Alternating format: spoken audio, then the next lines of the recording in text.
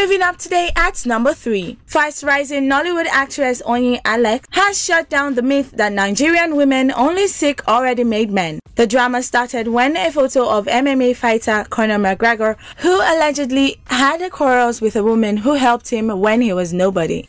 This post was posted by a Nigerian man. She went further to reply him with the caption, "Reality check. Nigerian women have always and still continue to stay and stick to their men during their down and low times."